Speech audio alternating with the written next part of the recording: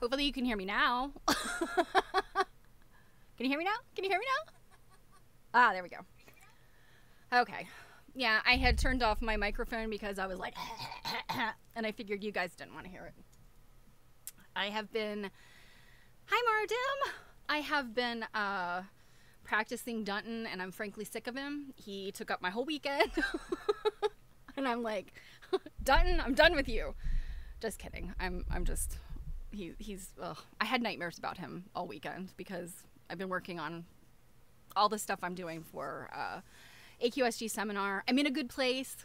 Done a bunch of run throughs. I'm still about 15 minutes over. The challenge of, in my mind, I'm going, I have a 2-hour presentation, and I put together a 2-hour presentation, but the problem is I have to leave like 10-15 minutes for questions. So I got to dial that back. That's always hard to do, but I think it's better time wise in terms of like time from edit to actually having to present. Even though it's hard to take stuff out, it's easier to take stuff out than to try to find stuff to put back in. So yes, editing is the worst, and especially editing yourself. Like, I could take anybody else's stuff. I mean, that's kind of my profession, is taking other people's content and going like, here's what we can take out, here's what we can reformat, here's, all that stuff. But to do it with your own stuff is so hard. But anyway, in a good place. I'm getting very excited for AQSG seminar. But yeah, I need a break from Dunton. So I am very happy to see you guys. I do have a really funny Dunton thing that I want to read you, but I'm going to save it till Thursday, just because, like I said, he's just like, ugh, get out of my head, Dunton. So excited to be on some Florence Peto today. I hope you guys had a great weekend. Let's see who's here. I know he said hi to Angelina and Druid and Eva and Morodim. Ivy, hi. So before I forget, today is a very important day. Somebody in our circle here, this is their birthday week. That would be me. But more importantly, somebody in our circle's birthday is today. Druid, it's your birthday today. I did not know this until this morning. She tried to tell me yesterday, and I was like, had totally turned off all of my stuff. So please give Druid a big digital happy birthday squeeze. I will not sing to you, and that is my birthday present to you, because you do not want to have your eardrums to bleed on your birthday. I'm a terrible, terrible singer. So you guys all, from your desks or your laptops or your phones, you sing happy birthday to Druid. Druid is of a timeless age. So I think, we're both going to claim that we're 29 plus this week. So, so all good. Did somebody else? Oh, Maro, it's your Friday. So I'm guessing that you worked the weekend and now today you get days off tomorrow. I hope that's the case. That's good. I love it when it's like the Friday. Hi, Kellen. Yay! Oh, birthdays are great. You get to be an adult, and it's like the joy of being a child, that like cake and ice cream and presents and all that stuff. It doesn't necessarily hold the same. I mean, you're kind of a jerk if you expect that stuff. But it's always so fun when people do it for you. That's kind of one of the things, like maybe one of the only things I miss about working like in a corporate setting, is the fact that a lot of workplaces like to do birthdays because, it's like a nice, safe thing to celebrate. And I do miss that. I do miss getting, the cake and all of the accolades and all that stuff. But I can do it for myself, and we can do it for each other. So it is a beautiful day. And I have to say, I have my windows open. I have all of my air conditioners are on fan only. The weather has been absolutely gorgeous here in the Mid-Atlantic. Crossing my fingers, it stays like this for a little while. I think this week is supposed to be good. So, yeah, like September's one of those months where you could have a hurricane and it'll be like 102 the next day, or, you know, it's nice crisp fall weather, you know, apple picking. So you never know what you're going to get in September. And I hope it stays cool, because I love fall so much. You know, it's nice and cool, and you know, you open the windows, and at night you kind of get the breeze of like wood fires. A lot of the people around me have patios, and they have the chimeneas, and it just smells like fall. I love it. I love it. I can tell you, I'm not a pumpkin spice person though. I don't hate it. I just don't love it. And when I saw pumpkin spice spam, I said, we are done here. That is ridiculous. Although my son says supposedly it's good. This pumpkin spice spam is like, you know, if you think like pork chops and applesauce, kind of savory meat and like sweet fruity, that's supposedly what pumpkin spice spam is like. So I got something. Oh, now pie, pumpkin pie. I live for pumpkin pie. I could eat that all year round. And sweet potato pie is like a good second. You know, it's not, sweet potato pie is not quite like pumpkin, but I feel like it's a good like substitution, and you can usually get that all year round. So yeah, I can eat whole pies as well. Whole cakes, whole pies. I wanted to show you guys something cool. So you may have heard of Canva. It's Canva. It's like an online editing program, platform kind of thing. And the basic version of it's free, which is what I have. And then, of course, they have a pro version where you can get lots of cool stuff, like lots of graphics and stuff like that. So, but I just use the free version, and I have a lot of my own graphics from my job. So I can usually upload stuff that would ordinarily cost on Canva. But what I didn't know until recently, and this is probably a recent thing with them, I don't know, comparatively speaking, you can like create a business card or a postcard or like some kind of thing, and you can have your stuff printed. So I made a business card for a QSG seminar, because it occurred to me, people, what's a nice way of saying this? The members of AQSG are maybe a little bit more on the mature side. And so, you know, the simple like, hey, go follow me on Instagram, blah, blah, blah. They kind of like a business card. So anyway, I made these, and then on the back, because still shilling my Dutton stuff, I got a QR code and the bit.ly link. So I love old school too. I love business cards. I actually have a huge business card collection of people just, you know, that I've collected over the years that I think are like good design and stuff. So I thought I'd share that with you guys. And if you need business cards, you know, it's like $20 some for 50 of them. That's probably not the cheapest in the world, but the fact that you can get 50 for $20 and they came in like 5 days maybe, it's a pretty good deal. So the other random thing, this is non-quilt related. You guys ever seen this catalog? It's the King Arthur Baking Company. 3 or 4 years ago, I ordered something from these people. And, you know, you see King Arthur flour and baking mixes and stuff sometimes in your finer grocery stores. But I didn't realize they have this whole company of stuff. And, you know, like all kinds of baking stuff I never could imagine. I'm not a great cook. I mean, I can cook. It's okay. I mean, I can bake stuff. I understand. I don't love it. I prefer eating the product of cooking more than I like making it. But from ordering one item, I keep getting this catalog, and I think it comes monthly. And you guys, this is food porn. I mean, look at this. Look at this. They'll print recipes in here, and I have not ordered a single thing from them since that first order. It was actually material like the ingredients to make fruitcake. And they have like this really finely minced fruit, like dried fruit that was very good. These fruitcakes were delicious. But yeah, so I highly recommend. I'm pretty sure you can just go in there and like get yourself on some kind of mailing list. I mean, look at that. Look at that scone.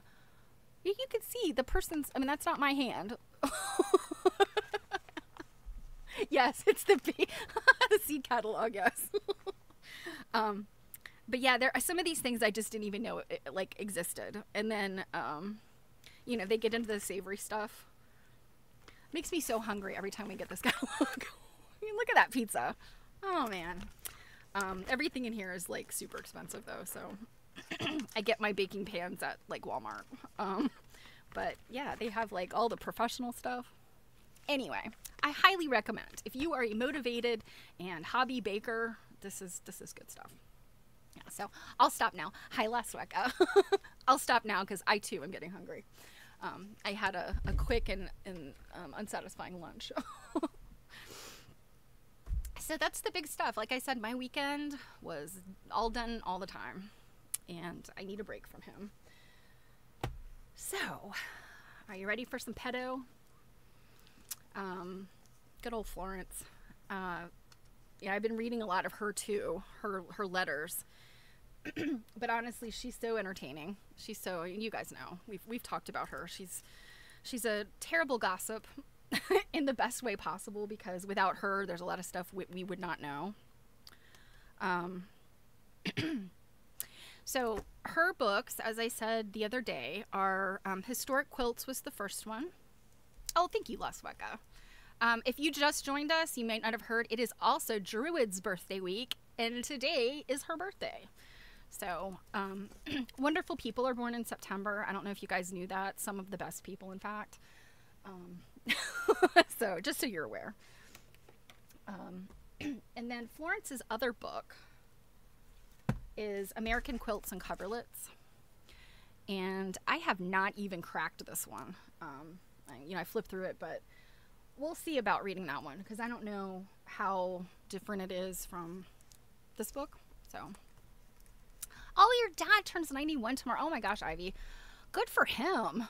Yeah, I feel like people... I don't know if you guys are a fan of Patton Oswalt, the comedian. He has this bit, though, he does. It's one of his stand-up pieces, and he says, you know, I have a lot of respect for, you know, mature people, older people. And he's like, I really think that you reach a certain age that you can kind of get away with anything, right? And he felt like, you know, if you're 100, you should be able to kill people. Like, nobody should be able to arrest you for killing somebody. And then start backing that up. Like, you know, maybe at 95, you can commit, like, armed robbery. Like, that'll be okay. And then maybe at 90, like, simple assault, and you don't get in trouble. In your 80s, you can start with littering. So ridiculous. But yes, I think to myself, if I make it that long, I will greatly enjoy my 90s, because I will just be the biggest jerk. I'm going to let it fly. Everything I ever wanted to say is going to come out in my 90s. So that's what we can all look forward to, right? Okay, so I read the introduction to Historic Quilts the other day. So let's get started with chapter 1. It's called A Notable Group. Chapter 1, Part 1. The earliest made patchwork quilts in my collection show ornamentation planned and executed with regard to the design as a whole unit. Sorry. This is true whether the technique employed was that of appliqué or pieced work. Favorite compositions are those fashioned about a central medallion, floral or geometric, a wide or a narrow border, often enclosed an intermediate area decorated with sprays of flowers, stars, or other motifs. Applied to background material comprised of 2 or 3 widths of homespun cotton or linen seamed together. Quilts of this type and period usually were very large. Peto time. Oh my gosh, Angelina, I love that. Oh, I was going to mention, I know you said you're working with fabric, so you didn't want to have popcorn. They make these things, they're gamer chopsticks. It's like this little ring that you wear on your fingers, and it's a chopstick, and so you just squeeze your fingers together and the chopsticks pinch. So you can use them to eat Cheetos and not get it on your quilt. I think the original makers of these were on Etsy. Yeah, they're brilliant. And there's knockoff ones on Amazon now, but if you can find the original guy, I think he 3D printed them. They're absolute genius. So a quilt happily illustrative of this early method is one made by Barbara Frick. Flowers, leaves, and stems in tones of rose, pink, lavender, brown, and peculiar shades of blue-green, cut from handsome English chintz, hold central position, while smaller sprays spring at regular intervals from a serpentine stem border. An inner sawtooth patch arrangement frames the central floral group, which in turn is encircled with a bow knot and swag border of the same turquoise blue calico. Turquoise. Patterned with a small white dot. I mean, how many old quilts do you look at and not realize what their the color originally was? You know, because light does a real a real damage to quilts. And I mean, fabric of any kind, light and heat will cause cotton to degrade. But you can often kind of peek into the seam of an old quilt and see the real, the original colors. And oh my word, some of these quilts had these amazing colors. And even the ones that got washed and washed and washed and washed, sometimes you can peel up the edge and see, right between those stitches and see what it used to look like. And turquoise. I mean, I don't even know how you get turquoise dye-wise, back before synthetic dyes or, the more modern dyes. The outer border is formed of a large sawtooth patch showing a deeper shade of blue. The piece is finished with handmade fringe. Not only nice arrangement and proportion, but harmonious coloring and superb workmanship place this quilt in the artistic category. It is very large and well preserved, though the background material has acquired a coffee and cream mellowness. Family history makes it possible to date Barbara's spread with reasonable accuracy. And you know what? I forgot to plug in my little document camera, but here is what the quilt looks like. So, I mean, in black and white, I don't know. It's not much to look at. I mean, it's pretty. It's very pretty composition. But to imagine that quilt has all these colors in it, I'd love to see it, in person. And my guess is it's probably in a museum or something. A Huguenot refugee from the Palatinate. Oh my gosh, you guys, this is something that's been coming up and I still need to look it up. And I'm positive it has to do with all of the Central European, the Habsburgs and all of those people. But Austria, Germany, I guess to some degree, the Czech Republic, Poland, that whole area I know was kind of under a sort of single rule at one time. But I keep seeing these references to the Palatinate, Palatinate. And by reference, I know that this has got to be some of these areas in Europe. But I haven't looked it up. And that's a piece of history that I'm really interested in, exactly what is that? I mentioned the other day, there's a book I'm reading called Hex Marks the Spot about the Pennsylvania Dutch. And she talks about the Palatinate all the time. So, my guess this is where some of the Pennsylvania folks, or the German settlers that a lot of them came to Pennsylvania, but I'm guessing that's this area of again, German people, Moravian, Moravia and Bavaria are two different areas right outside of Germany. I think Moravia is more of sort of Czech Republic area, whereas Bavaria is more over on the German side. And probably people that actually live in Europe know more about this than me, obviously. I'm kind of throwing this out there. I don't know the details specifically, but again, interesting stuff because, you've got these European influences, even though quilts are, so very American. We know about these influences. So, a Huguenot refugee from the Palatinate, John Conrad Frick, sailed with his wife Barbara Enton from Rotterdam on the ship Pennsylvania. Well, you're going to Pennsylvania on a ship named Pennsylvania. September 11th, 1732, and became one of the original settlers and founders of Germantown, Pennsylvania. Oh my gosh. Germantown, Pennsylvania is where Dr. Dunton, oh gosh, Dunton's everywhere. The Germantown Hospital is where he did his residency. Isn't that wild? Their son Peter Frick, born in Germantown, November 9th, 1743, moved to Baltimore Town. That is what Baltimore was once upon a time called, Baltimore Town, during the heat of the Revolution, and soon took an active part in its affairs. In 1797, he was elected to represent the 4th Ward of the city at its incorporation. He had married Barbara, daughter of Dr. John Christopher Bradenhart. It is not known whether Barbara, the wife of John Frick, or Barbara Frick, the wife of Dr. Bradenhart, made the quilt. Don't you love it when everybody names everybody the same? You should see, not to digress too much, but I actually am going to mention this in my presentation, but when I was looking, I was trying to find a little bit of information about Dr. Dunton's wife, or his mother, because his father's lineage is documented. What the frick? His father's lineage is documented in this colonial families thing. So, like, I kind of knew all the way up the line, like, who he's related to over on the Dunton side. But his mother's side are the Gemmels, Gemmil. So I start looking at her, and I'm like, okay, so there's this Anna Maria Gordon Gemmel Dunton, and then there's Anna Maria Gemmel Dunton. They are two different people. I still can't wrap my head around this, and I kept looking at it thinking, there's got to be a mistake. This cannot possibly be right. But apparently, Dr. Dunton's aunt, his father's sister, was named Anna Maria Gemmel Dunton. It's like, this is what she was born as.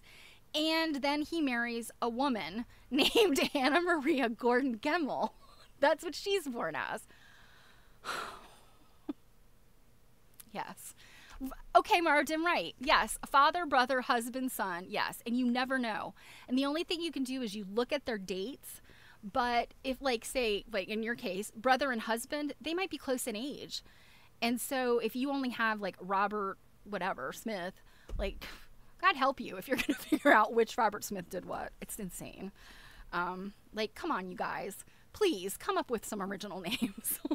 I like the names like Tryphenia and Milka and Axa, because you know those names, they didn't, like, everybody in the family wasn't named those names. Okay, so the son of Peter and Barbara Frick was the great-grandfather of Mrs. Henry Barton Jacobs, who, at her death in 1937, left a fine art collection to the city of Baltimore.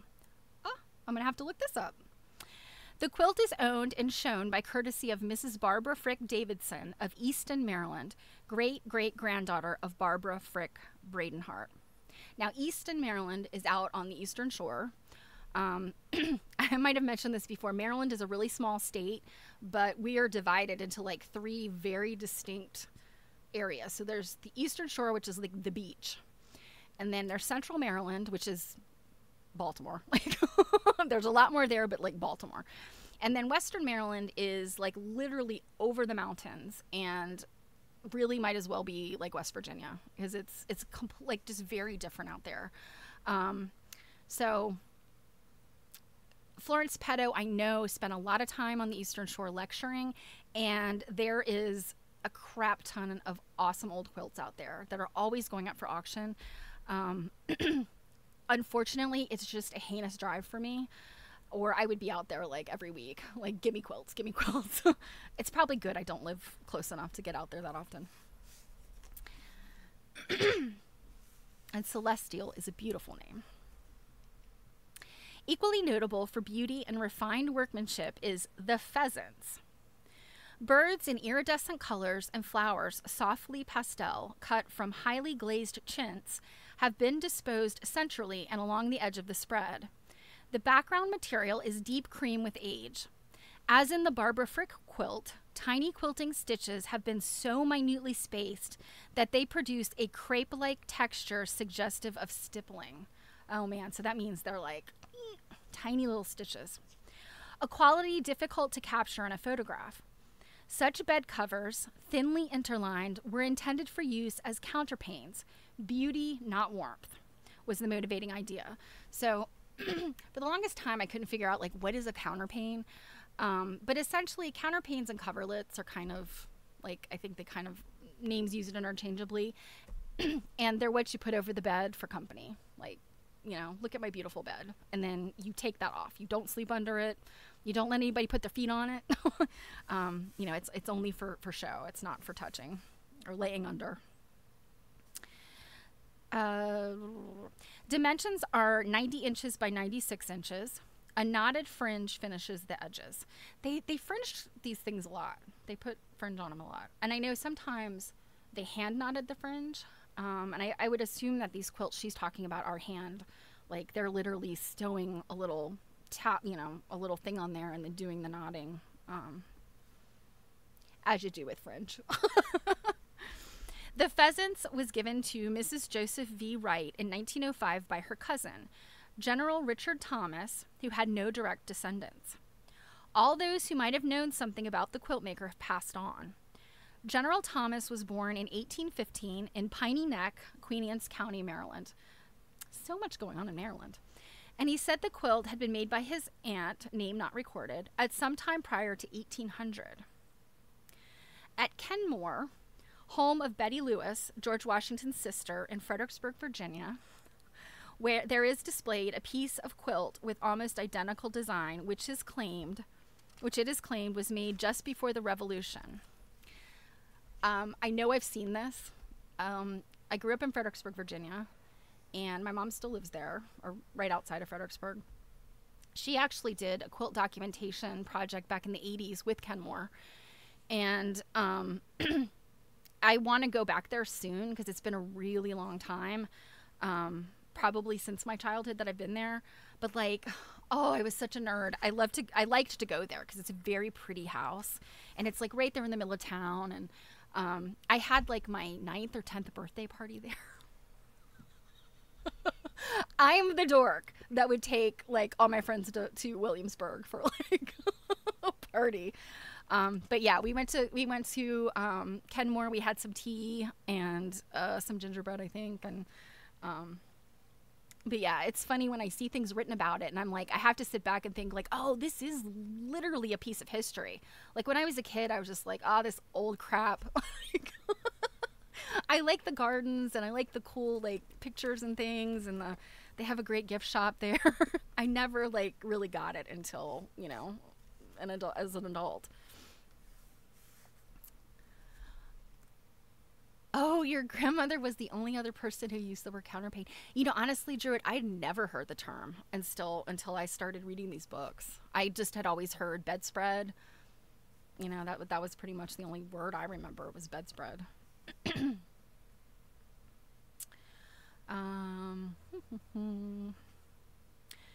Oh, wait a minute. Where'd it go? I skipped ahead. So the Pheasants is now owned and shown by courtesy of Mrs. Philemon K. Wright of Easton, Maryland. So this is the Pheasants. And you can already see her pictures are really a lot better than Ruth Finley and Marie Webster's. Although Marie Webster did have those color photos, but that was the second edition. So, okay, the next one is a floral medallion. Another example of early rare needlework employing lustrous flowered chintz to produce the central bouquet group framed in this piece by a large garland. The whole effect is one of voluptuous abundance and eye-delighting harmony. I love it. Colors range through purple, lilac, delphinium, blue, rust, apricot, gold, yellow, cherry red, shades of rose to tan, mauve, and gray green. It's so interesting to me that she finds all of that in these chintz patterns. I just have never liked chintz, and so I've never really looked at them that closely. But these descriptions and seeing some actual old pieces of chintz in Dr. Dutton's collection, and our friend Jill, she has this beautiful old chintz quilt. And really looking at that up close, then, you know, you really do see a lot more. They get faded, you know, and they sort of, to me, you know, from a distance, they're kind of dusty rose and tan. Like that's when I think of chintz, but there really is a lot in there. And like the hand block, you know, they did the hand block prints to make those. Full-blown blossoms in great variety have been cut close to their printed outlines, the deeply serrated leaves and pointed petals presenting a nice problem for neat applique work, a problem which would have overwhelmed anyone less than a mistress of the art of sewing. Hi, Robin! We're reading Chapter 1 of Florence Peto's book. The background material is a fine cambric, which I think, if I remember correctly, cambric is linen. And the manner in which the piece has been quilted is unique and challenges inspection. Lines in groups of 3, in an exactitude of spacing less than 1/4 of an inch apart. So this is like the original matchstick quilting. Run diagonally in one direction across the entire quilt. That's unique. I don't know that I've ever seen something like that. I mean, you know, outside of a modern quilt. The spread has been carefully repaired and reinforced in many places and still looks deliciously fresh and gay and aristocratic. Nothing is known of the maker.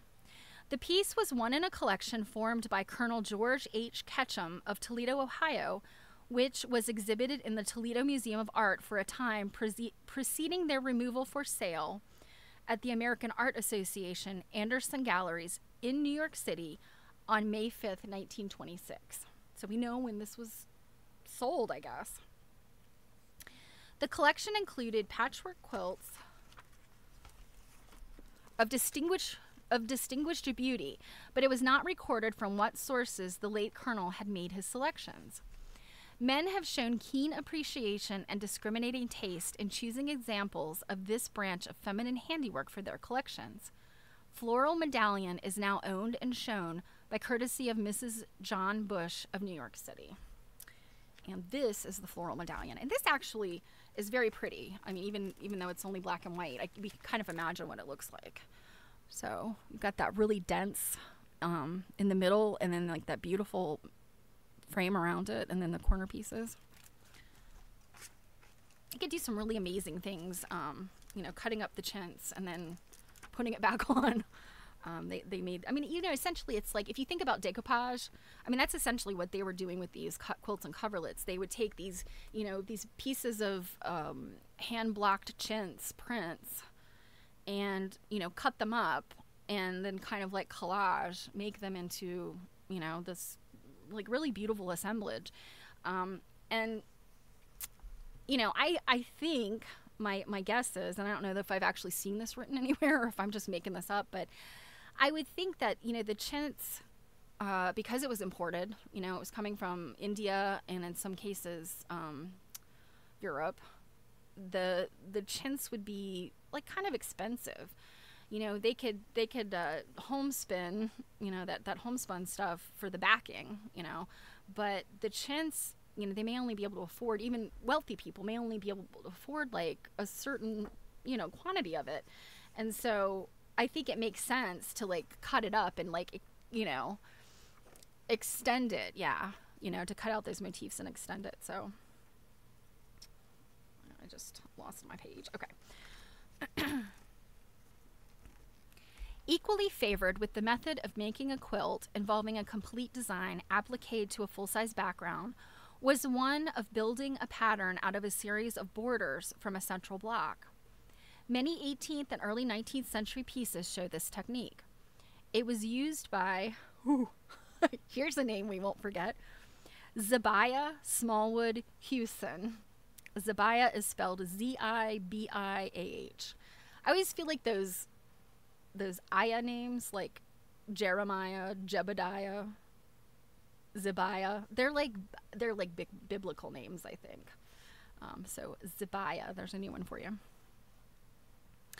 So it was used by Zibiah in the quilt she made, family tradition says, from fabrics manufactured in her husband's famous factory. Ruth Finley, I think, wrote about this. I'm pretty sure Hewson was the factory that we read about way back when we read Ruth Finley's book. I'm pretty sure I remember that. So his factory was one of the first weaving, dyeing, and printing establishments in America.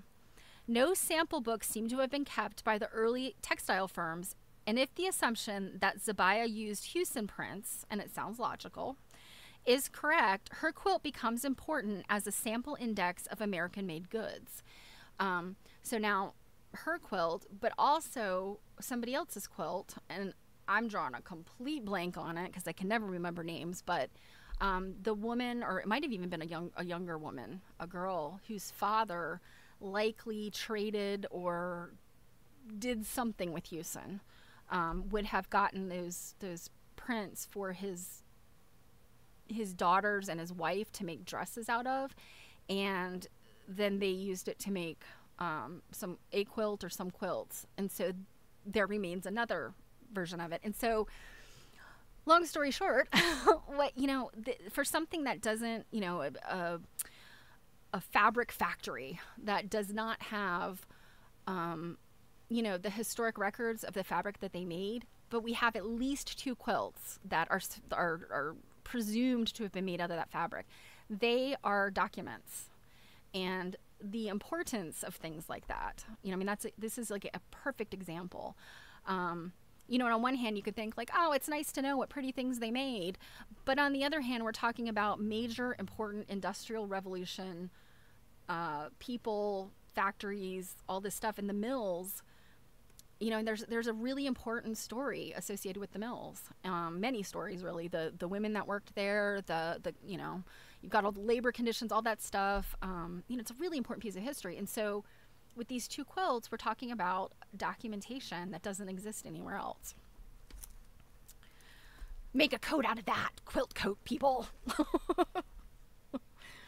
I have to tell you guys, Jill has pinged me a couple times about she sold some quilts, and she's like, I think this is going to a quilt coat person. They're having this made into a coat. And I'm like, oh, you need to make a living. You can't say, I'm not going to sell you this quilt. Although I do know some collectors and dealers that have said that. You're going to make a coat out of this? No, ma'am. I'm not going to sell it to you. I know somebody that did that. And I say, good for her. I wouldn't have, because I would need the money, but I would cry and say goodbye to that quilt. But I do know a collector that was like, I'm not going to have you cut this quilt up. So, power to the people. Let's see, where did I leave off here?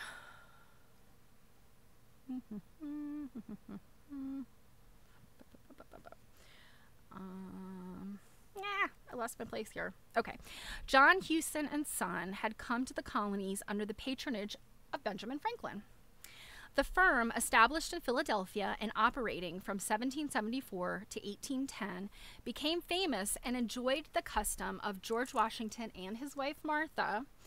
During the Revolution, Hewson served in the army on the Patriot side, and the British put a price on his head. Oh. The mother country had not taken kindly to the defection of her skilled craftsmen. That's right. Hewson basically was like, I'm gonna sneak some of these what do they call them? The machines, the looms. I'm gonna sneak some looms out of England and bring them here. I'm remembering this now, and they were not happy. So they were unhappy with craftsmen who came over the water to ply their trades in competition with home industries.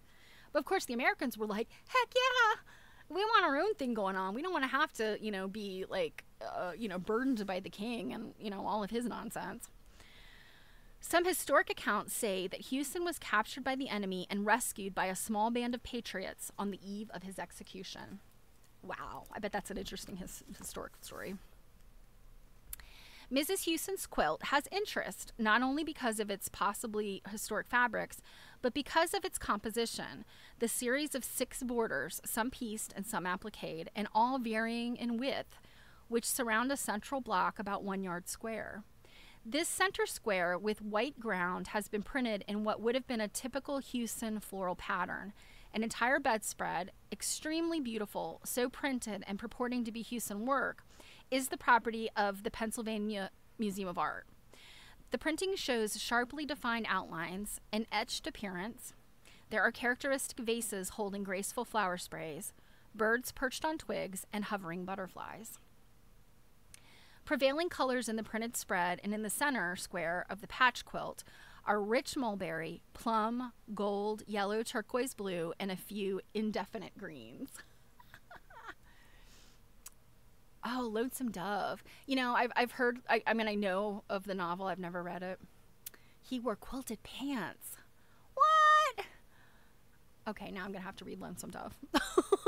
I did not know that there was any sewing in Lonesome Dove. So this, I don't think she has a picture of this quilt. I thought the Houston quilt was going to be in here. It's not. Well, bummer.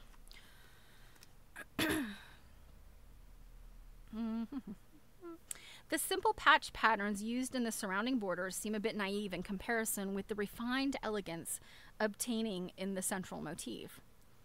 Successively, there are a sawtooth patch border, a zigzag arrangement, a serpentine vine with buds, a chained square with corners of perched birds, a slave chain, and a final wide border of brown glazed chintz with latticework design and opulent pink roses. Constantly patching his breeches. I love it.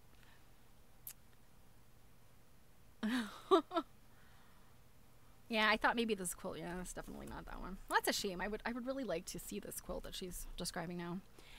Dimensions are 104 by 102 inches. And this quilt, too, has been skillfully repaired and relined. It was presented by Miss Ella Hodgson, great-granddaughter of John Hewson, to the Pennsylvania Museum of Art. And we would hope that it's still there. Maybe. You know, that's like a whole nother like research project I really just thought about the other day, is some of these historic quilts that they're talking about in these books, like where are they now? And not just what ended up in the book, but like all of the other documentation that both Florence and Dr. Dunton and, you know, all of these people, Ruth Finley, Marie Webster. Well, Marie Webster did, you know, she was looking a lot at showing her stuff. But yeah, like what happened to all these quilts? Like we know where some of them are. We hope they're still in the museums that they originally were, but you know, museums deaccession stuff. You never know where this stuff ends up. Only slightly larger than the Hewson quilt and showing identical construction is this next one. Let me show it to you before we start reading about it. So this one is called the Safanisba Peel quilt. Now there's somebody's name we won't forget. Safanisba.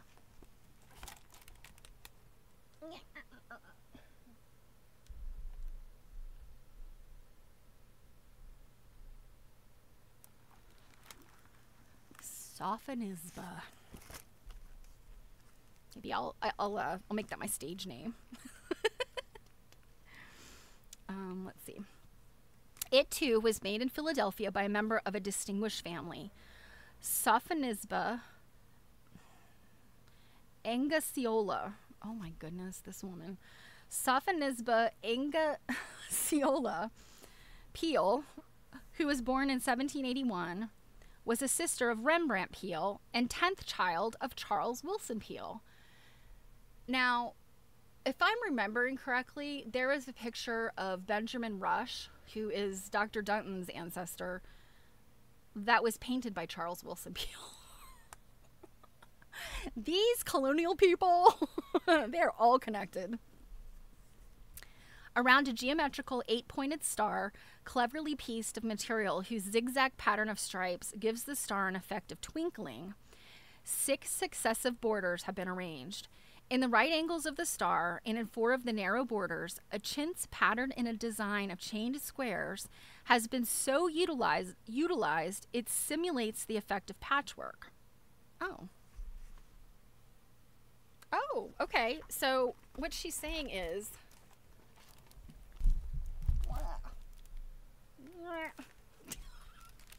Man, why didn't I plug in the document camera?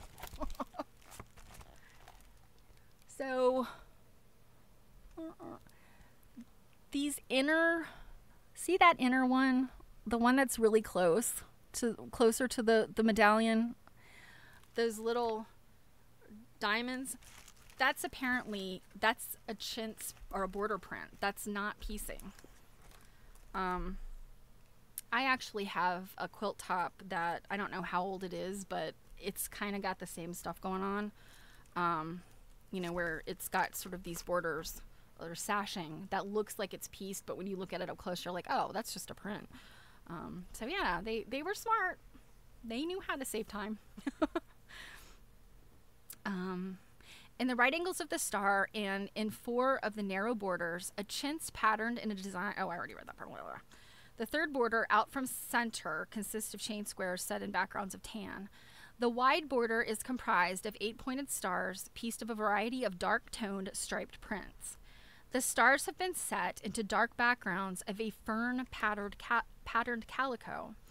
The squares are outlined with narrow banding, appliqued.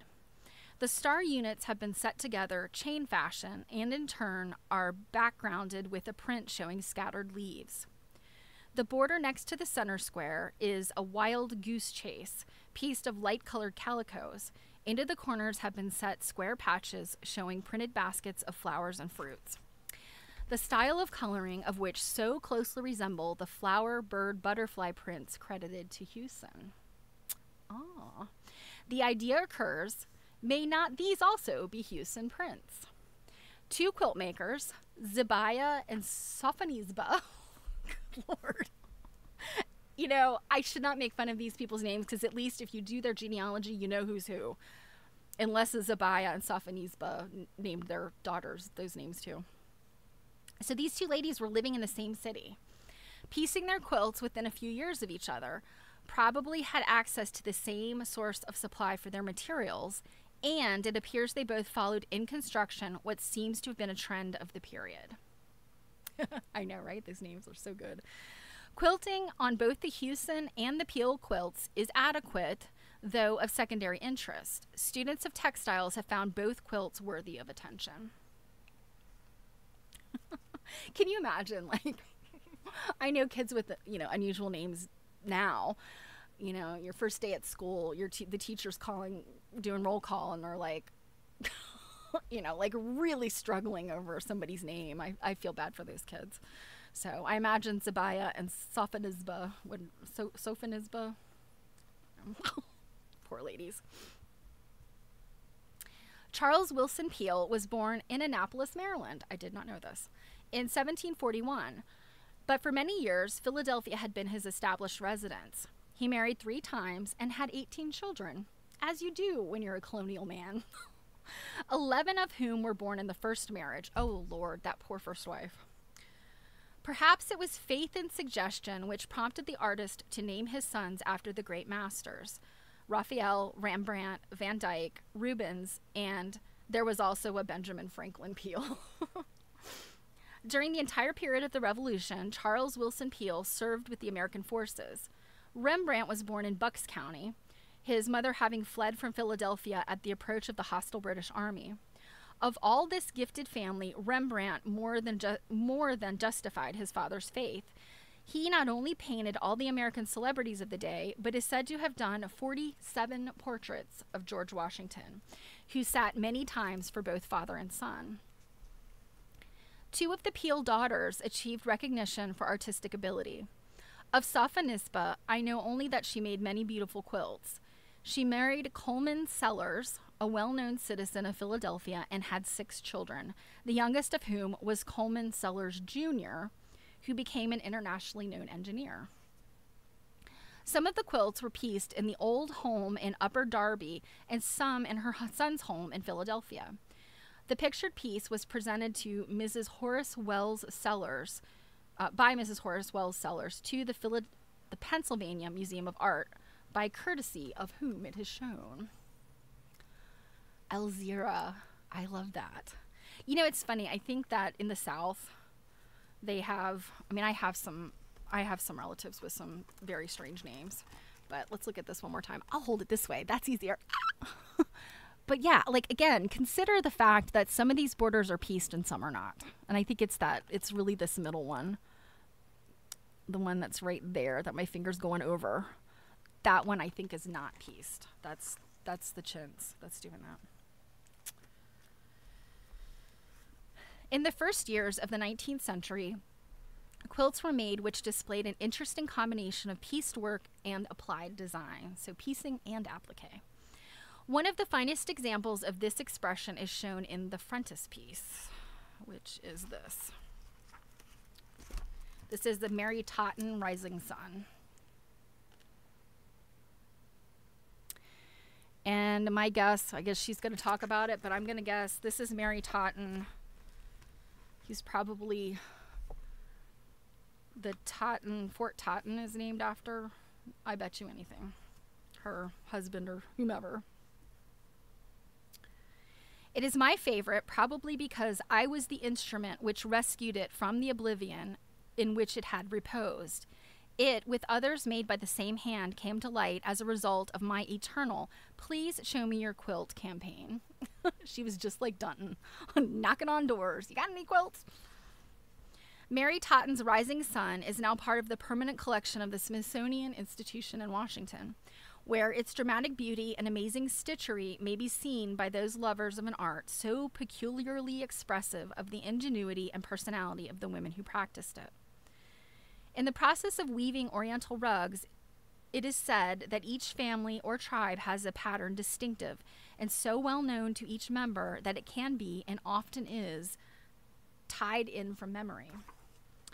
Something like that might be said of the quilt makers of the Totten family of Staten Island. Okay, so they're Staten Island. I bet you anything. It doesn't talk about, I don't know. Totten's not that normal of a name. I feel like it's an odd enough name that Fort Totten is a place around southern Maryland.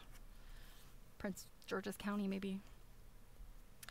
Quilts in which the diamond-shaped patch has been used as a unit were pieced to form a large 8-pointed star, built out until the points of the star marked the extent of the quilt's dimensions. So she basically is saying it's a giant star made up of of diamonds. And of course, we know this pattern. I mean, this pattern is I think she's calling it a rising star. Dr. Dunton, of course, calls it the Star of Bethlehem, which is the name it was often known by. And we know it as a lone star, this technique. And it's it's not a beginner quilt thing. I mean, you have to be, you have to be pretty skilled to make one of those. I mean, and have it turn out right. So, yeah. Oh, she does say this here. Modern quilt makers refer to this quilt as the Star of Bethlehem, sometimes the Lone Star. But among old-time needlewomen, it is known as the Rising Sun, being so designated in wills. Wills, okay. So, well, yeah. I mean, they left their quilts, and I would say a quilt like that, that's going to be in your will, because that took a long time and a lot of energy to make. Being so designated in wills which have come to my attention. Colonial and pioneer women had this in common. They rose early and toiled late. A rising sun was a familiar sight, an apt name for a quilt pattern.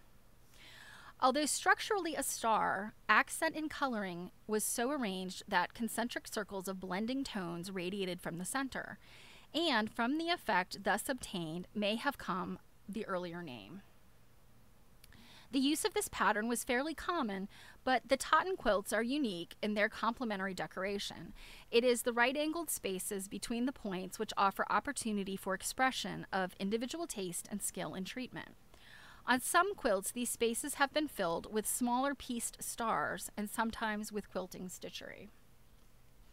Mary Totten decorated her Rising Sun with lavish but inspired hand, and she commingled colors, the prevalent dark tones of plum, wine reds, tawny orange, turquoise blue, in such a way that her patchwork quilt of humble cotton prints resembles an Eastern textile.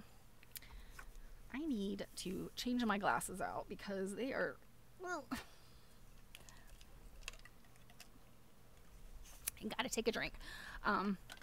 Yeah, for those of you guys that wear glasses, have you ever heard of something called nerd wax? It's this stuff that it's almost like comes in like a chapstick-like container, and you rub it on the bridge of your glasses, and it like grips to your face. It's basically like a waxy stuff. Anyway, it's great. I don't have it on these glasses, and so they keep... the use... I already read that.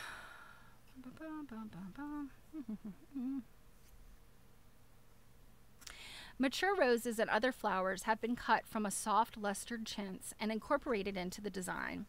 but the hundreds of leaves and rosebuds have been fashioned of calico. True patchwork. Yeah, Angelina, look up Nerd Wax. It's kind of expensive, but I really like it. They also make really cute eyeglass cleaners. The composition forms Mary's conception of artistic ornamentation for the right angles of her star and for the border. A border beautifully relevant to the rest of the plan. Vases, birds, fruits, raised by padding, have been made of calicos. Stemming of deftly twisted, bias-cut, bottle green calico has been whipped down on both sides to the background material. And from a continuous main stem branch out smaller stems, with attached flowers, fruits, and buds, the treatment so suggestive of East Indian art. A chain border outlines the edge finished with a red binding. On some quilts, loops of a chain border enclose roses and other posies. Into the loops of her chain, Mary set an inlay of red in a green oval, and she liked the trick well enough to use it on all of her quilts. An inner border alternates a rosebud with a leaf, delicate and pleasing. Careful, evenly spaced quilting stitchery follows the intricate design so closely, a faithful duplicate of the quilt's design is reproduced on the back of the spread. This, in spite of the difficulty presented by an inner lining, which shows cotton plentifully studded with cotton seeds. At the same time of one of the vases, at the side of one of the vases are the initials MT. The quilt is in splendid condition. MT, yeah, Mary Totten. The quilt is in splendid condition, though the backing shows brown age stains. Such a magnificent spread must have been planned for a bedchamber on the grand scale, for the great room or a guest room. Today's generation might convert such a piece into a wall hanging where it would show to advantage as a background for a substantial mahogany lowboy or a knee-hole desk. Florence had some ideas about decorating. In fact, in her later years, some of the magazine work she was doing, they had her making, she did kind of little crafts too, and some of the women's magazines had her, writing stories about, decoration on a dime kind of stuff. Better Homes and Peto. Yeah. Yes, Druid, I too have done that with tissue. I sometimes have my glasses like all cocked to the side like that. I think I need a new prescription. I mentioned that the other day, I think. Now, what about Mary Totten? She was born in 1781 and died in 1861 and was one of 7 children born to Gilbert Totten and his wife Mary Butler. Gilbert Totten was second son of John Totten, a man of Welsh extraction who had settled first in Long Island and then removed to Staten Island, where his descendants were born and have remained. Mary did not marry as early in life as her sisters, but she married twice. First, Reverend John Polemus, and second, Matthew Williams. There are no children born of either marriage. Okay, so maybe she is not the Totten of my area. There must have been some numerous Tottens. Her stepdaughter, Mary Weir Lee, said of her, "Mary Williams was one of the sweetest old ladies that ever lived, and her husband's family loved her dearly."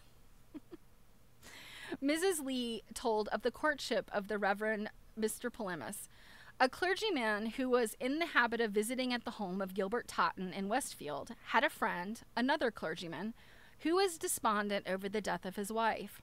The first clergyman told his despondent friend that he knew a lady on Staten Island who was worth her weight in gold. The despondent man came to Westfield, met Mary, and married her.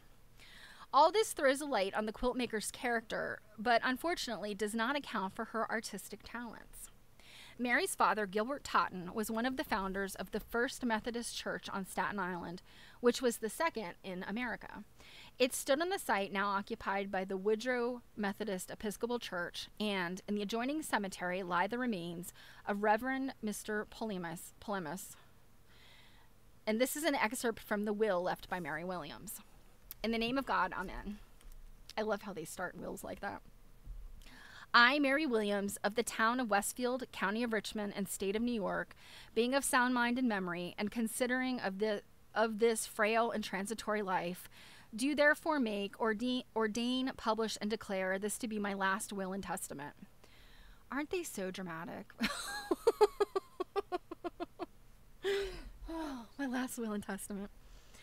That is to say, first, after all my lawful debts are paid and discharged, I give and bequeath to Rachel Mary Drake, daughter of William Drake, deceased, my large spread called the Rising Sun. I then give and bequeath to Elizabeth Drake, wife of William Drake, deceased, and to Mary Ann Dubois, all my furniture and clothing to be divided equally, share, and share alike. Legally, this is very dramatic, yes.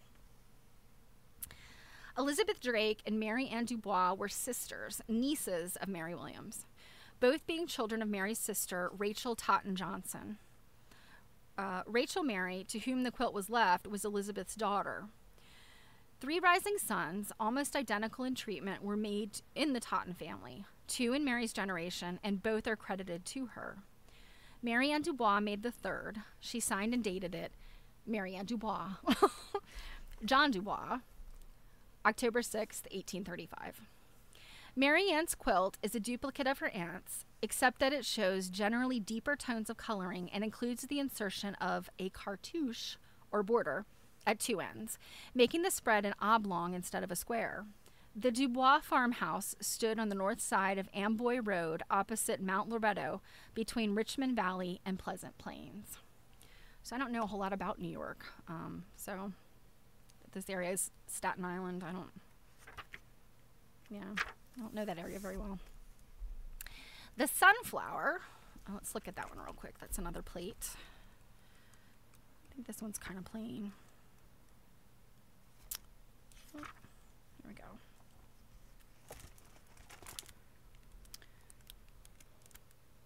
So the sunflower, kind of like those little hearts in the middle, like in the alternate squares, little hearts, they meet, the tips of them meet.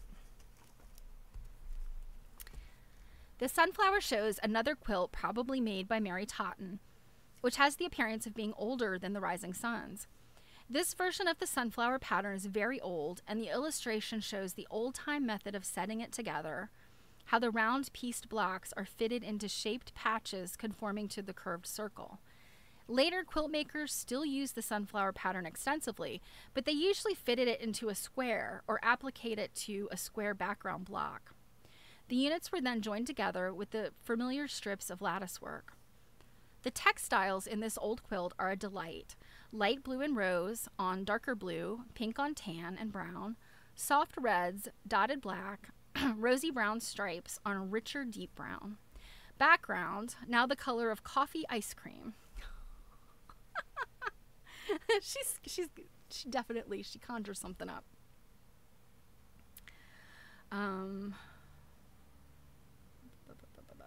Light blue flowered calico has been used for the 4-leaf clovers. Oh, I thought of them as hearts. I guess the 4-leaf clovers, which alternate with the sunflowers. Along the outer edge of the quilt runs the favored chain border done in red and green, as on the other spreads, almost a signature.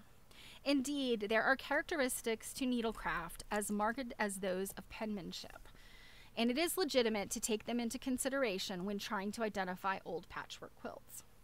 The Totten spreads and their story are pictured and recorded by courtesy of a collateral descendant, Mrs. Ella Totten Butler, to whom they were a heritage. And that is part 1 of chapter 1. And looks like she's got 3 more quilts in this one section that she's going to talk about next. And we'll look at those on Thursday. So I think that Florence seems to have a little bit more of a readable style than, I feel like Marie Webster also had a very readable style. And Ruth Finley was a lot more difficult to read, I feel like, because she kind of went on. And certainly Darby, her husband, actually Emmett. We know him as Darby in their anonymously written book, but I feel like their writing was like very, you know, of that time, like very flowery and hard to read. But Florence and Marie Webster seem to write a little bit more conversationally, maybe, which I like. I mean, you know, obviously are easier to read. So, oh yeah, you know, some of these images, like, oh, I would just love to know like what they really looked like in real life. But yeah, I mean, some of these really bold ones would make, you know, be so cool to reproduce. And I too like coffee ice cream. So, but I don't know if you can tell, it is really hard to see, but on this one, the way she described this, can you see this, where around the edges of the sunflowers, you can see like it's a seam. So essentially what she is saying is, Mary Totten made this. She had these circles and then she made them inset into this shape like that. And that shape is where those 4-leaf clovers reside, in that shape. So, I mean, that's some difficult stitchery. I can tell you, there's no way I can make that and have it be flat. You know, that's so much curve. It's a very challenging. I would say that's not intermediate. That's like advanced. And I don't know why anybody would do that. You know, these days, like, people don't piece like that. They, I think probably like double wedding ring is almost, you end up having to do that, but I would say there's not a whole lot of patterns that today people would do that with. Yeah, brain work, Robin, and like fingers. Like, I just, you know, I struggle with curves, and it's something I come back to again and again to practice. But you know, curves, you know, there's methods for piecing curves that really work out, but it's like a lot of patience. So, all right, you guys, are you ready for some of this?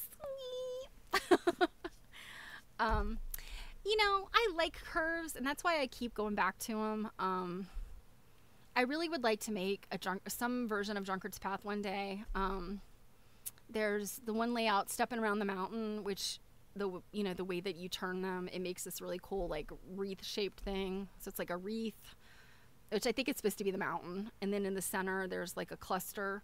I think it's just a really pretty quilt. So fear or disdain, yeah, like be neutral. Be neutral until you try it. But yeah, there's some really great tutorials on you know, just not necessarily a shallow curve, but just like that kind of quarter curve, that sort of singular quarter curve that you do with like a Drunkard's Path block. You know, you're just doing that quarter of a circle. There's some really great tutorials, and once you master that, I mean, really, you know, the various techniques they're not that difficult to learn, but it's just the practice, you know. And once you do the first one and realize like, oh, I didn't ease that very well because I have a lot more of the outside curve left than the inside curve. Like, you've got this dangler out there and you're like, oh, that's not supposed to be there. But yeah, they're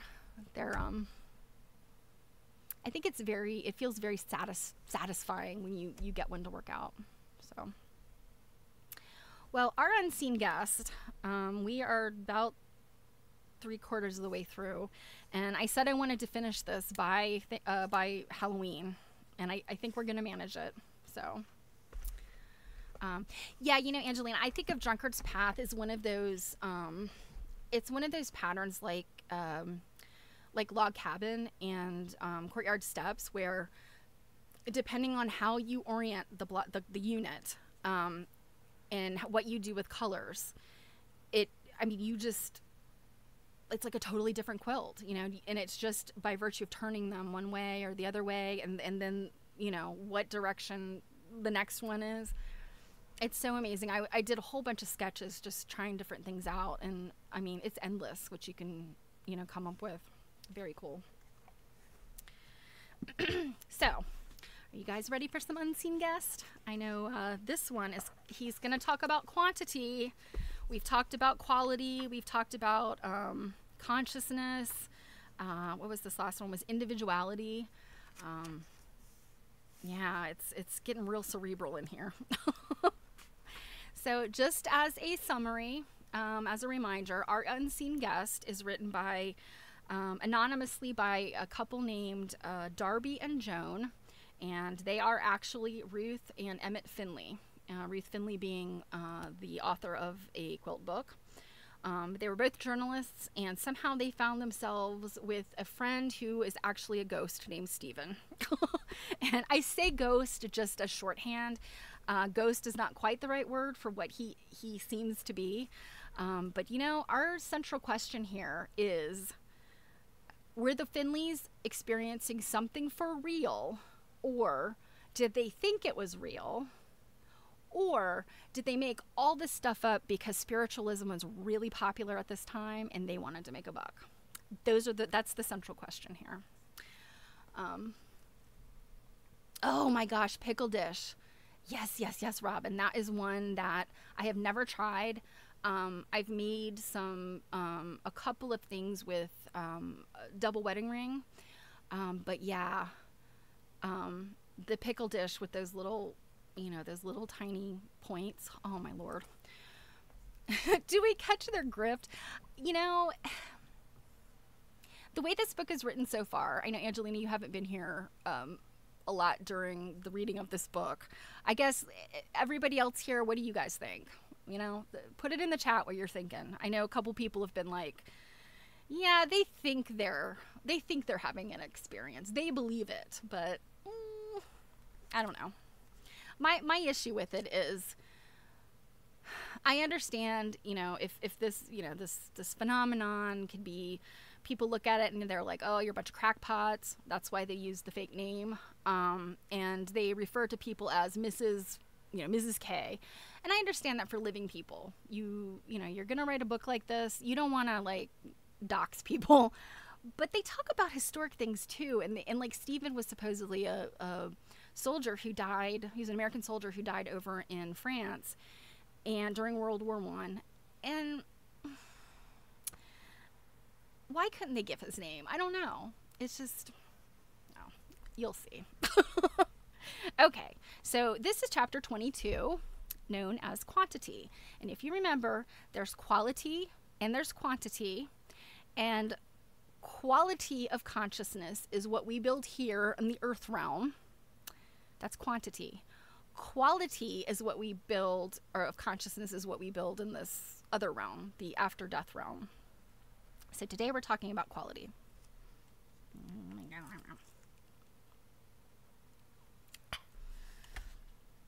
I think my voice is doing pretty good considering I'm going on an hour and 20 minutes with you guys. And before that, I did two plus hours of practice. So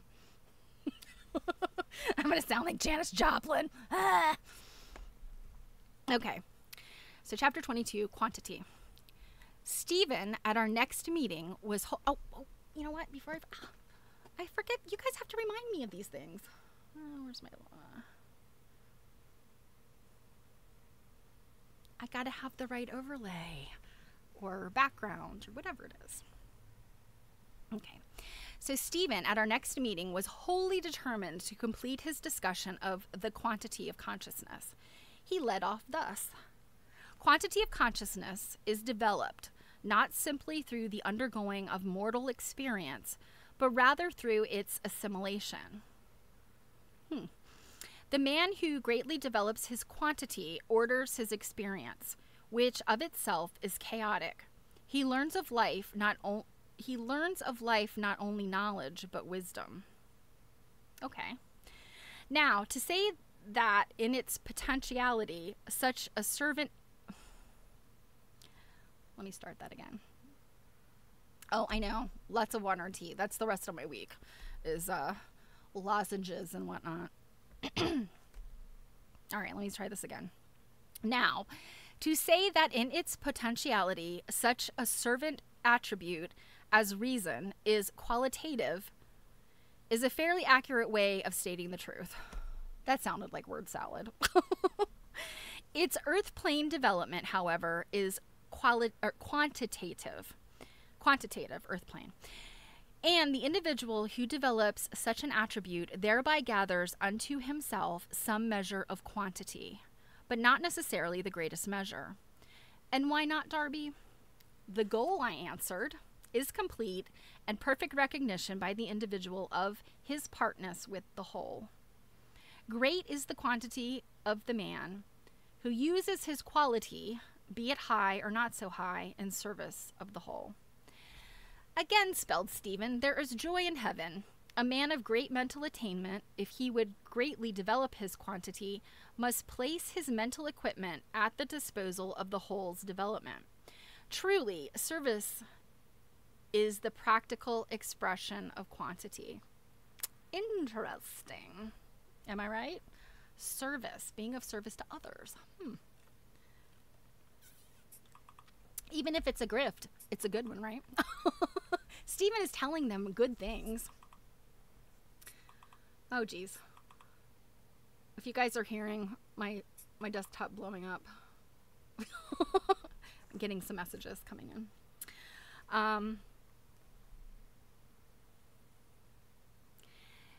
And now I must set down the fact that no sooner had my scholarship for a second time caused joy in heaven that I betrayed a grievous misunderstanding.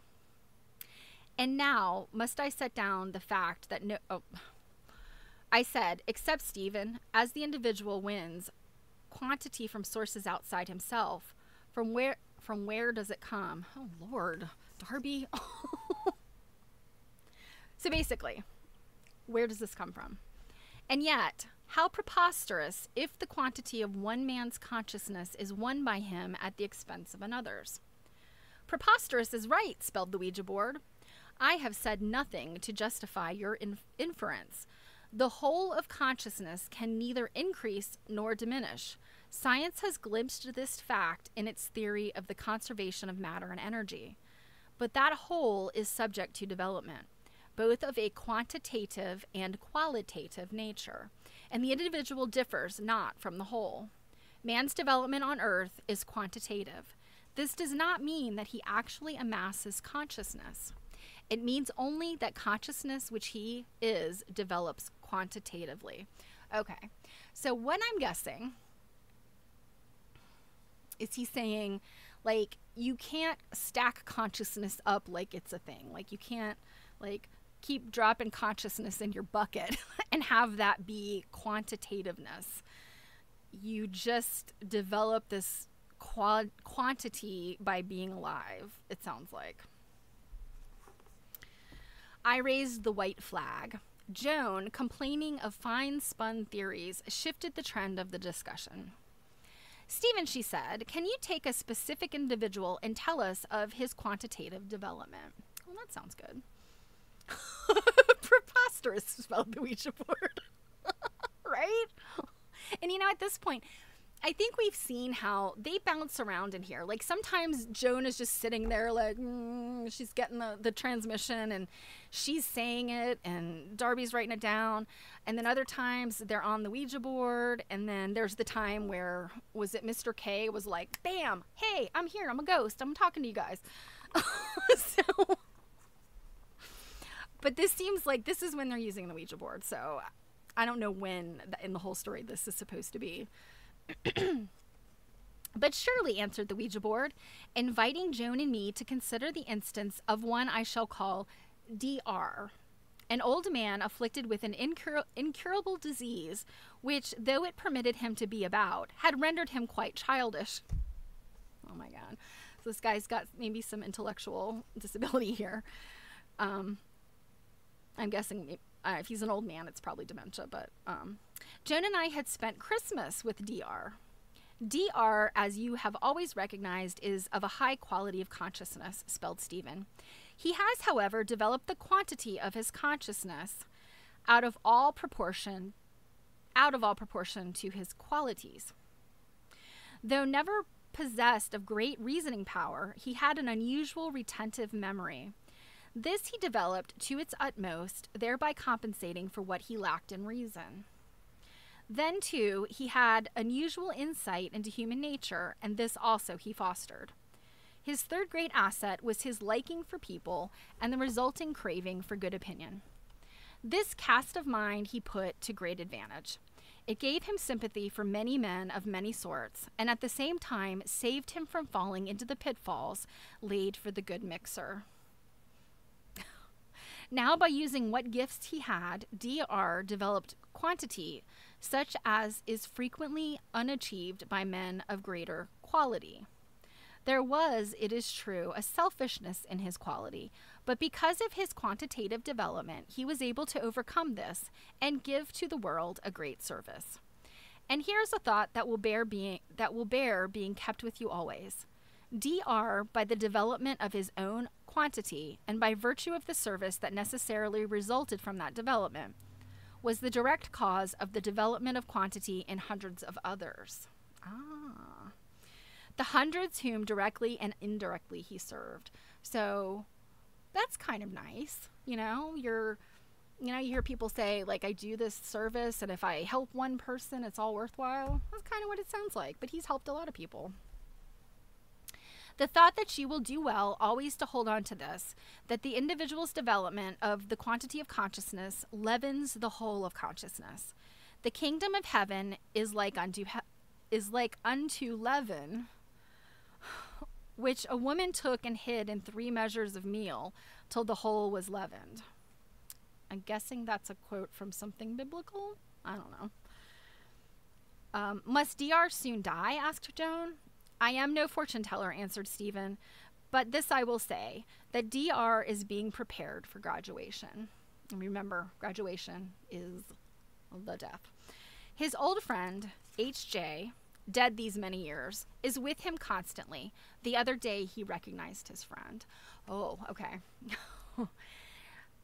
Now that's interesting because, I mean, you think about people like, when people are dying, they sometimes see other people there. They see, friends and relatives that have gone before them. And who knows? I mean, that kind of spooky stuff happens for sure. We have a really good friend who worked in hospice for a lot of years, and he would tell stories about, people that were really close to going and the things, the experiences that they had. And, I always thought, oh gosh, I don't think I could do that kind of work. That would be like, oh, so tough, but also so interesting, because I mean, our ultimate question is what happens after we die? We don't know. You can't exactly experiment with this, because like a successful experimentation means you don't get to come back. So, these experiences of people who are really, close there on the edge, I think they're worth something, but, again, like, it's not like you can, after they die, go back and say, so how was that? Like, what happened?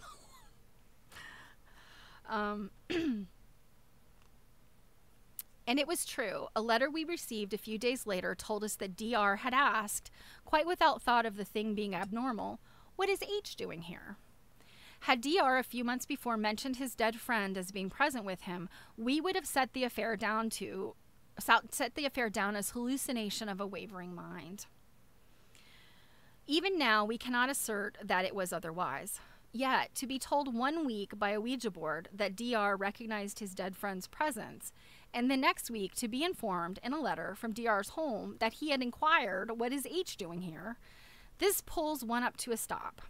Can coincidence, the accidental agreement of the words of an irresponsible toy, and the actual fact as it was developing miles distant account for such a happening? Yes, ma'am, we do get messages in different ways. That is for sure.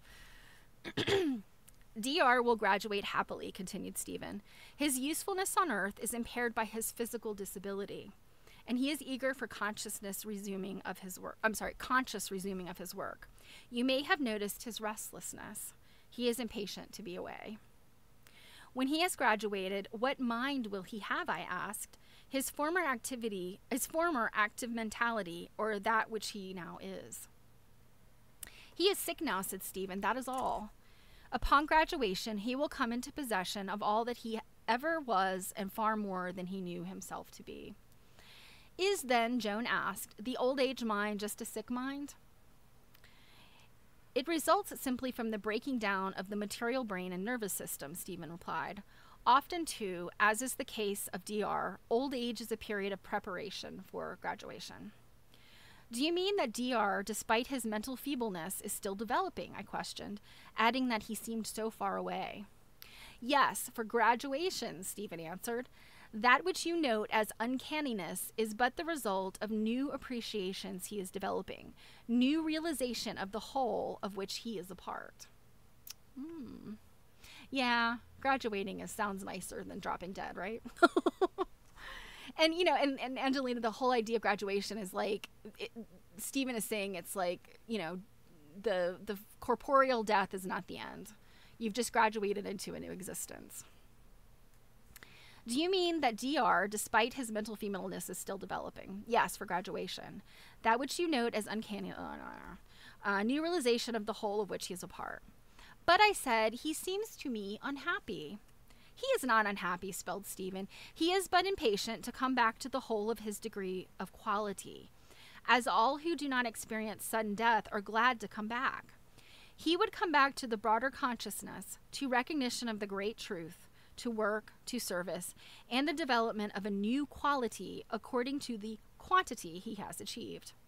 Although he knows what he always believed, that earth life is preparation of the mortal for immortality. Why, I asked, did he believe this? He never made profession of religion. Because in the practice of his calling, Stephen replied, it was given him to be present at so many graduations and hear the testimony of delight at the meeting of passing souls with friends. It is the beautiful glimpse. Deathbed visions, I asked. Yes, said Stephen, but to the passing soul, these experiences are not visions, they are reality. And then, in seeming defiance of the untheoretical Joan, the Ouija board spelled. A word more of summary. Take consciousness as the one and only whole. Suppose it to be divided into halves. Now, suppose the individual's consciousness to be divided into halves. The halves of consciousness are quality and quantity. The halves of the individual's consciousness are, at least for the purposes of psychology, soul and mind. The soul of the individual is to be compared to quality, the mind to quantity. Now, the quality of the consciousness of an individual may be, in fact, is of a certain degree. Degrees of quality may be high or low and are easily recognized. So also is it with quantity. As an individual then at graduation possesses his original degree endowment of quality and the added degrees of quantity earth life developed. And just as his development of quantity on earth depended in the final limit on his degree of quality, so his qualitative progress here will be governed by his earthly quantitative advance, save, however, as each individual's gift of quantity leavens the whole. Phew! Hiya, Kamo, how are you? Well, that was something.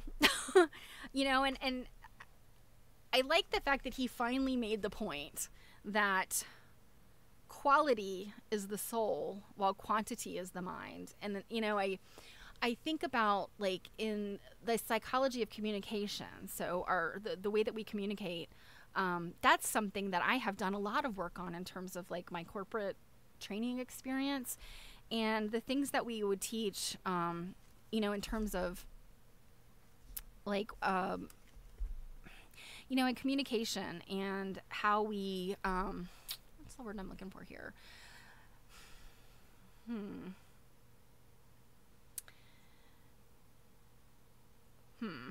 I kind of lost I can't quite download it. But, oh, so what do you want me to repeat? Is it the part about the soul and the mind?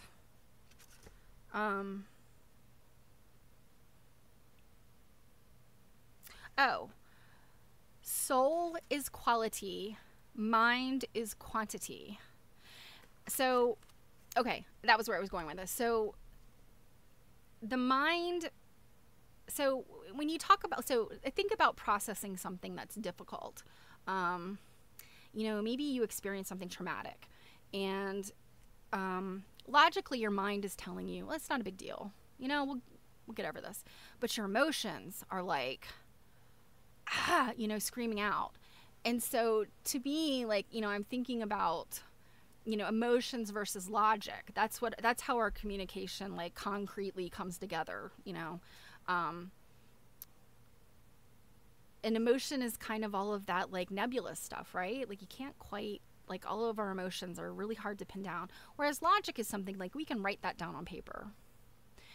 So it seems to me like when they're talking about mind equals quantity, like, that's all the stuff you're gathering about yourself as a human being on the earth plane of existence.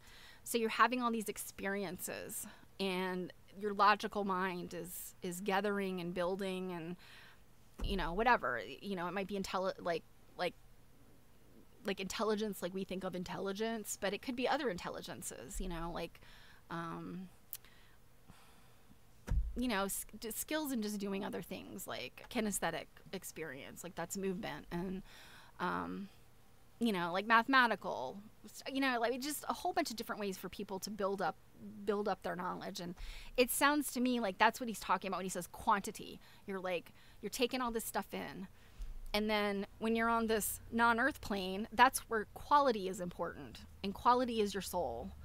And so, I mean, I guess by virtue of what you learn on earth, you can improve yourself in the afterlife, I guess. So your mind can do its part, and then after you've graduated, then your soul is going to reap those benefits. I don't know. I mean, what do you guys think? Like, does it sound like that's what he's saying? I mean, I feel like, I need to get a Ouija board and ask Stephen. Am I misunderstanding? Oh my God, you guys. Drew, I don't mean to freak you out, but, like, what if I got a Ouija board and Stephen showed up? Like,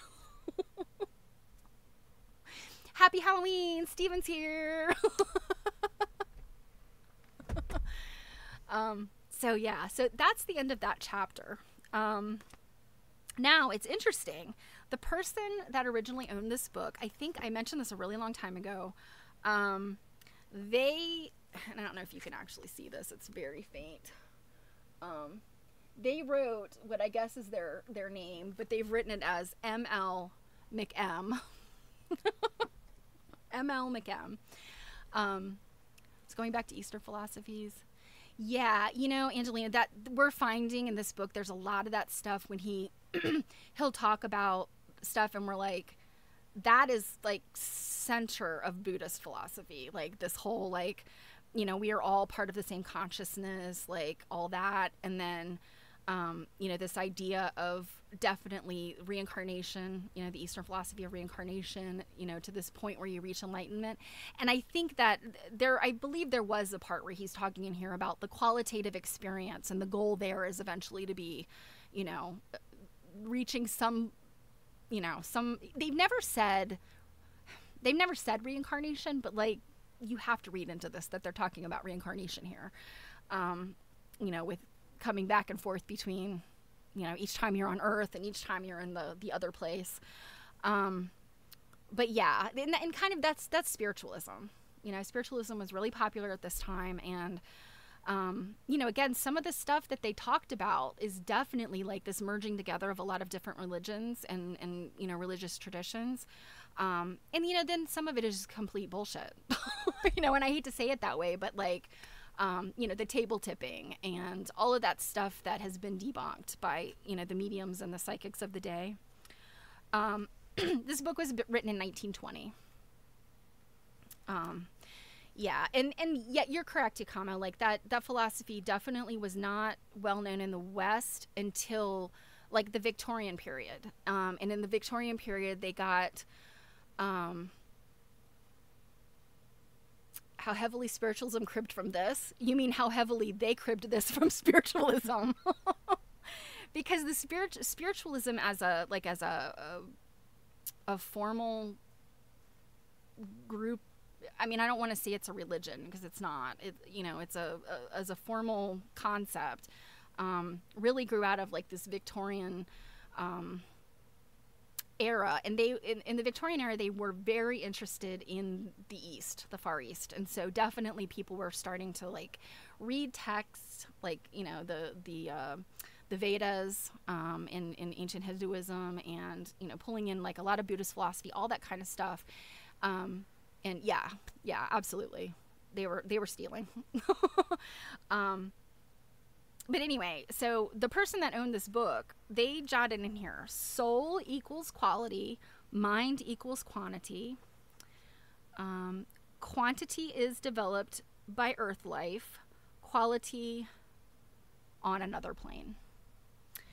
So, yeah, that's this person's little clip notes.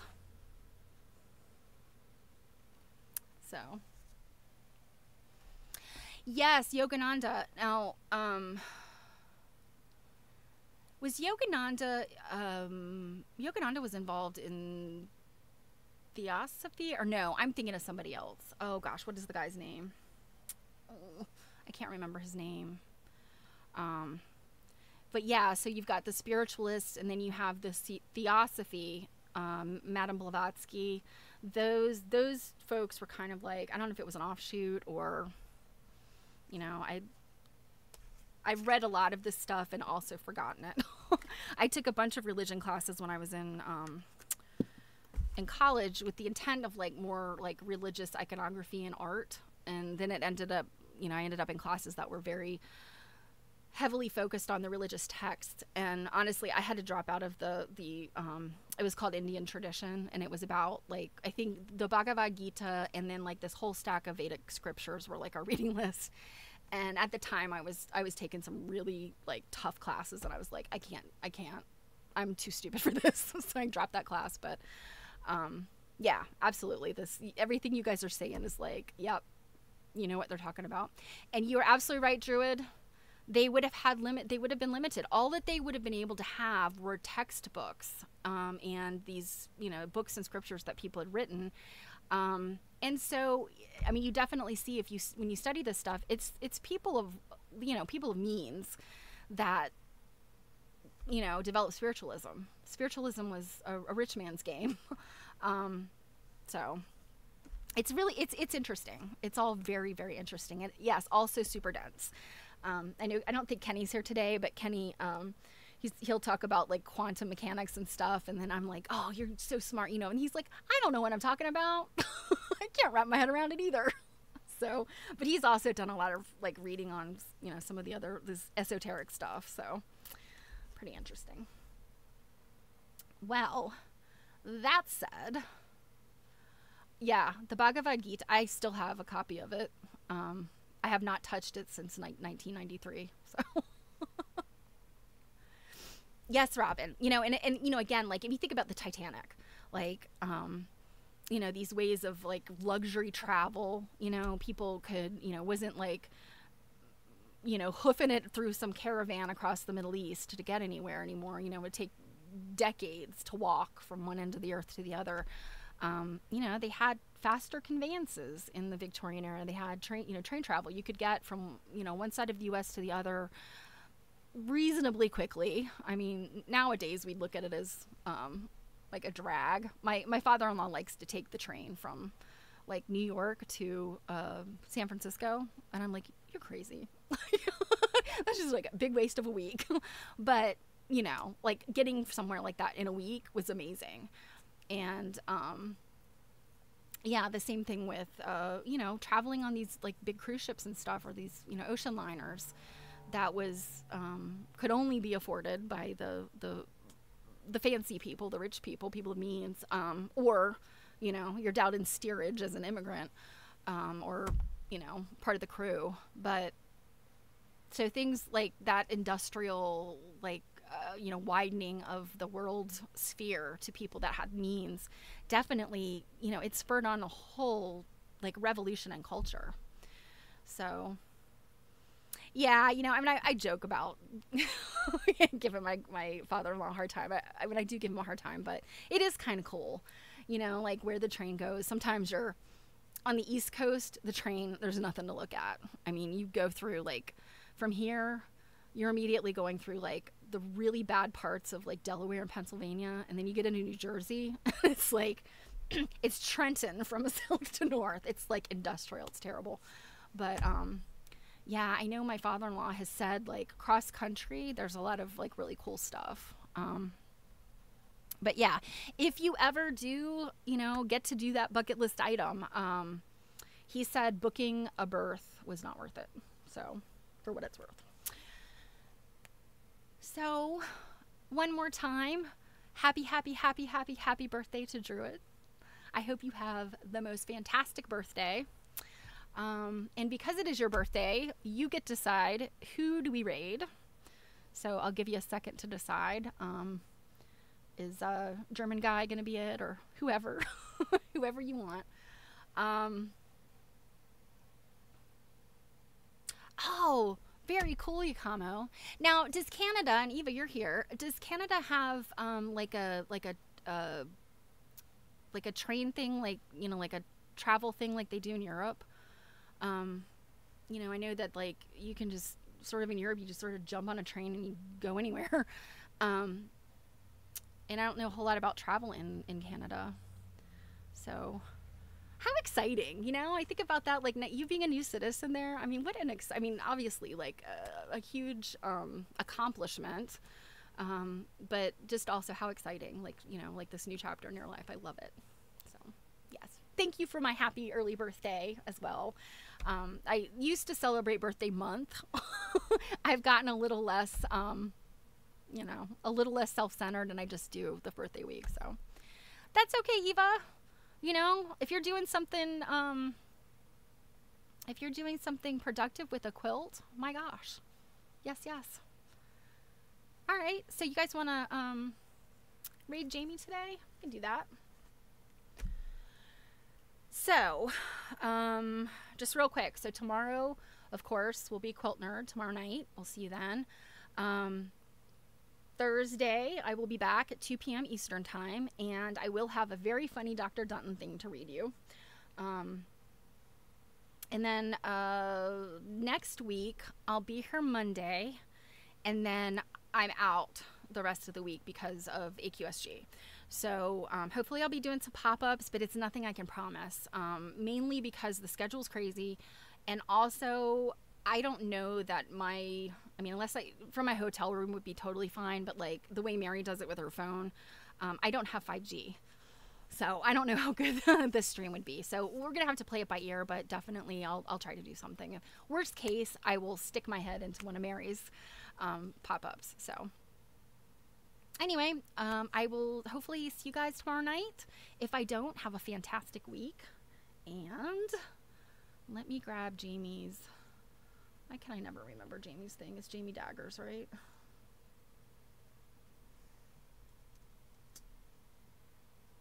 Oops.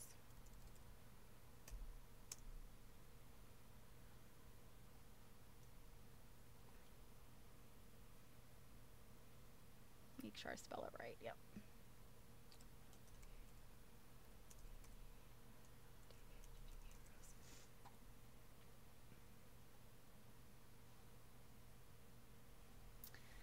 Okay, you guys, so I'm gonna raid and run. So give my regards to Jamie, and I will see you guys soon. Mwah! Oh, and I didn't give a shout out to Kenny. Kenny streams on Wednesdays and Saturdays or Sundays. Bye, guys.